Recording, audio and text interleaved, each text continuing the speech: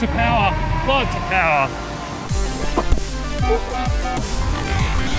Oh yeah, just carving through those turns, so much fun. And I'm getting those brake wobbles. This is when I'd want to sit to stabilize the wheels. What's up everyone? Today I'm doing my initial test ride on the Begode Extreme. So firstly, a big thank you to E-Riders for loaning me this test wheel. And of course, if you're buying a new wheel and would like to support the channel, then use code Jono. Thanks guys. So this should be a good test, given that I just used the pattern the other week. And remember, with an initial test ride, you do need a couple of weeks to get over the honeymoon phase. But you can still get plenty of good data, such as how easy it is to pick up, intuitiveness, how much fun and pleasure you get from the ride, and the air suspension isn't set to my weight. So that's something that would improve the ride in the future. But let's get stuck into the riding review.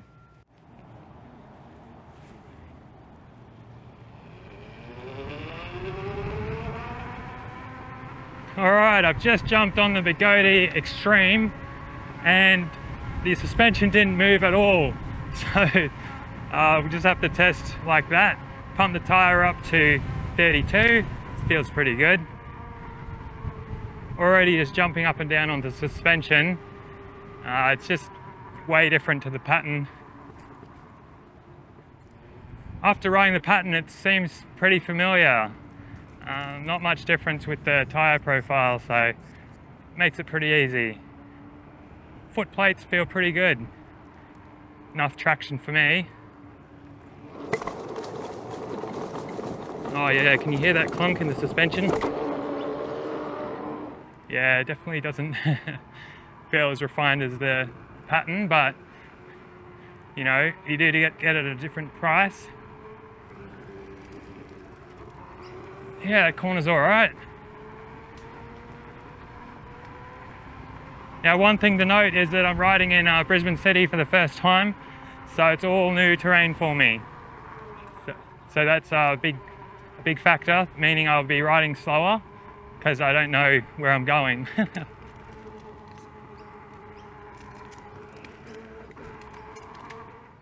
Check this out. This rear pad has snapped off, so I've only got half a brake pad at the moment. So pretty dangerous for emergency braking. Something I'll have to look out for. All right, I'm just heading back to get up to the bridge there, and we can do a little bit of a hill climb here, see how it goes. Front power pads feel pretty good. Oh, so easy. Yeah, I barely had to press into that. Really good. The pads do feel a bit firm, so not as comfy as my nylon over, that's for sure, but definitely serviceable.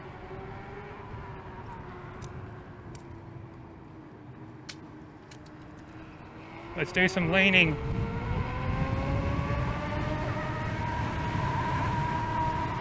Oh.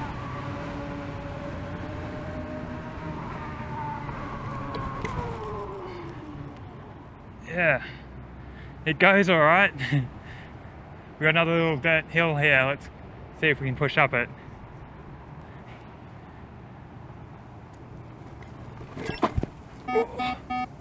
Safety margin. Oh, too low.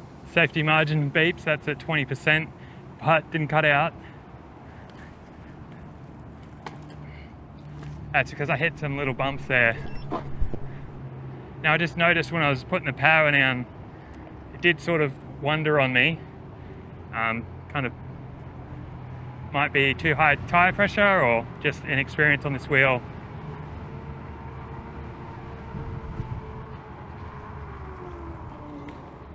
Feels like the pedals are tipping forward a little bit, so might be something I can change in the settings. Yeah, it's really easy to get up and going like the pattern. I love that about these smaller wheels, the 16-inch class. What is a 3x12 rim, so that's a bit more accurate than saying 16-inch.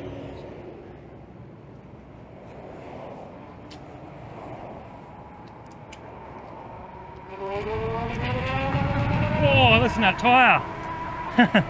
Just like the pattern. Yeah, it's flighty on me. It's wanting to dart around a bit. I wonder if it's because of the wind. This is when I'd want to sit to stabilize the wheel. Not much of a seat, but let's give it a go. Yep. Pretty low like the pattern. Too hard as well, definitely need a custom seat. But that's much more stabilized now. This is awesome, just heading over the Gateway Bridge. So much more fun to ride than to drive over here, or run it, which I've done one time.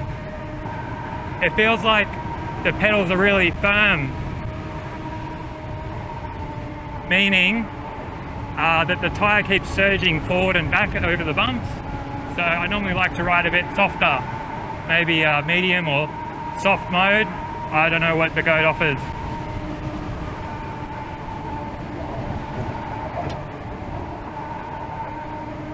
In the high point here over the bridge, I'm finding that it is trying to pull the wheel over to the left. So I'm just carving it out a little bit. Yeah, I can feel that same thing standing as well. Look, I know the suspension's not set up for me here, but definitely preferred the pattern suspension, much more plush. I think it was a 62-pound spring. So this has got the air suspension on it, meaning it can be dialed to suit you.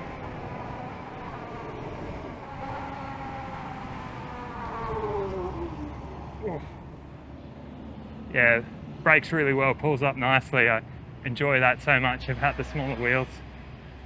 Alrighty, I missed my turn off, so good time to test the curb.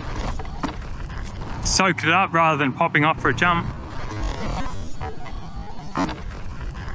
Yeah, pretty easy to kick off at the lights and to stop, just like other small wheels. It's good. And I also stopped and changed the pedal tilt from +4 to +7, so it's not dipping the toes as much. I really prefer that. And I noticed without the rear power pad, because the one side's missing, I was getting some pretty bad braking wobbles when I was just not using the handle. So just some things to look out for. So very easy to pull up and just stop here at the lights. Also easy just to kick off while seated.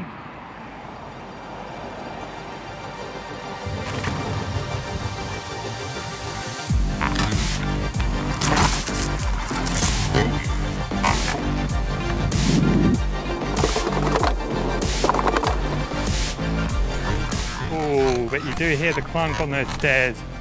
That is a knock for the build quality. Soaked it up fine, even though the suspension's not set for me.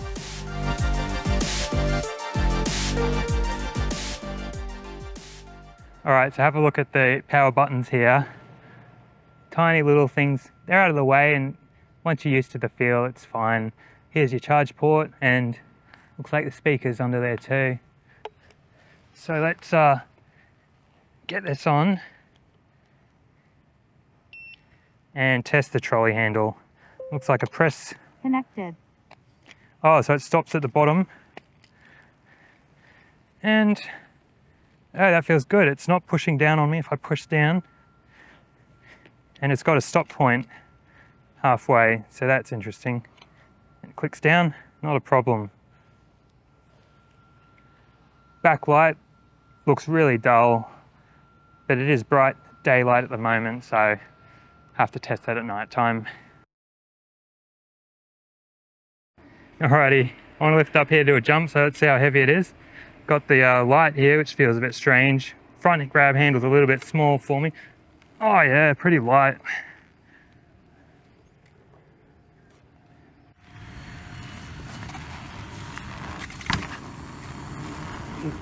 Ooh, pretty clunky, but didn't feel terrible. It felt pretty linear, so felt like it almost bottomed out. Even though it's super stiff for me. and the pedal grip really good, because normally these J6 Alpine Stars boots are a bit slippery, but the studs are long enough and gripping fine. The main problem I've been having is that the back right brake pad is missing, so I got some brake wobbles at higher speeds, or right at lower speeds. And yeah, the grab handle's in a pretty good spot, but it's a little bit small. I'd like it to be a bit rounder, a bit larger for my hand. But definitely you can grab onto that for some good braking.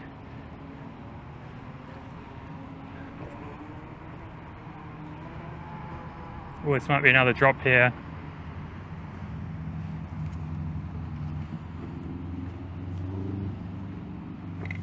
Fairly big drop there, and it soaked it up. And the buttons are a bit weird on the Begodes.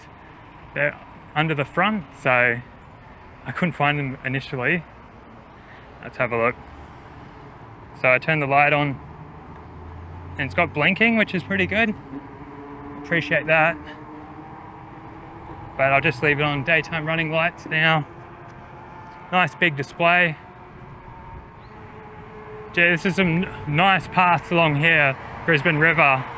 And I think the smaller 16-inch wheels really suit this sort of riding, because if I was on my Sherman, I'd probably be wanting to go a bit too fast, whereas I can just flick around the Extreme and it's still a lot of fun. Definitely noticing that knobby tyre. It's got that growl to it, same as the pattern. So I think it is the same tyre. Someone left a scooter on the path.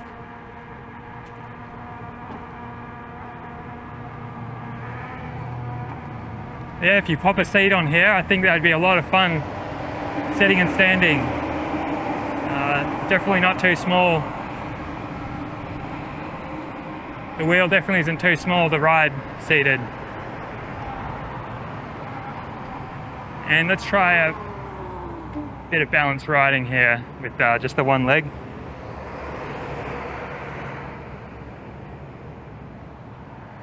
Yeah, feels good.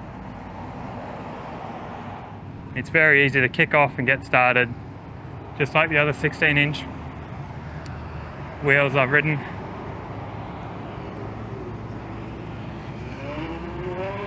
Oh, lots of power, lots of power. Yeah, but then it's jittery on me. And I'm getting those brake wobbles without that rear brake pad, so that doesn't feel the best. That's why I was using the grab handle there. All right, let's try a tight U-turn here. Should be fine on the small wheel. Dips down a bit. Like you can adjust that turn dip. It's on a little bit here. And one thing I've noticed with these stock power pads is you can't really move them forwards, and I think I'd like them a bit more forwards for hard leaning. So looks like you might have to add a fairing plate or something to fit that in. So I'm just noticing through these turns, already feeling quite comfortable with the Extreme, and that's a good sign for a wheel. 52%. Means that it's balanced and intuitive, forgiving, and it makes it more pleasurable to ride.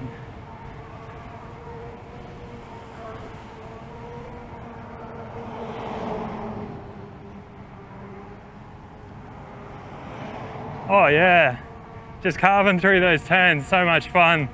Yeah, very easy and nimble. Yeah, very enjoyable, I gotta say. I think I'd have as much fun on the pattern, but not really any complaints.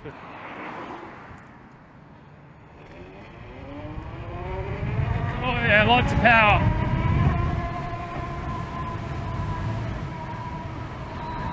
It goes all right, plenty of power. easy to get up to speed. But I do find that it's a bit jittery at these speeds. Same as the pattern. So that jitteriness might be resolved with a different tyre pressure or with just more experience riding on the Extreme.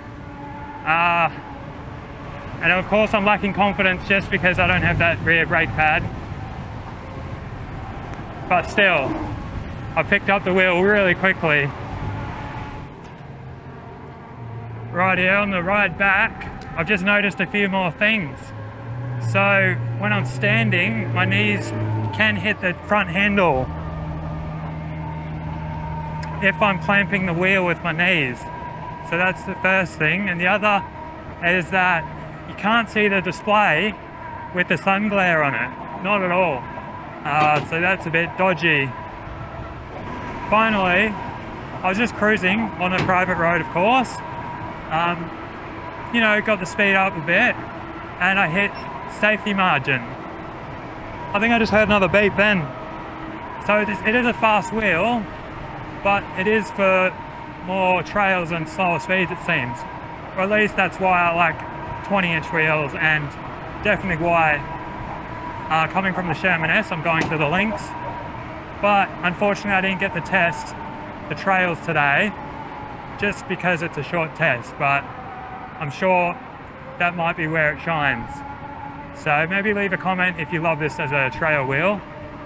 Also, I saw the 700 kilometer ride report and he was beating it up off-road and it did have a fair few problems, so he had to put in some work to it.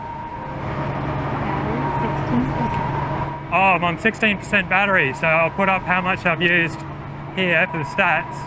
I'm still bolting along pretty quick for 16%, so no wonder I got the beep just before. And just going down that hill, honestly I was scared to brake because I don't have the rear brake pad, so I'm just keeping it going. And now I got to get it back to E-Riders, so thanks once again for them letting me test ride this one. Cheers guys, ride safe, and I'll catch you next time.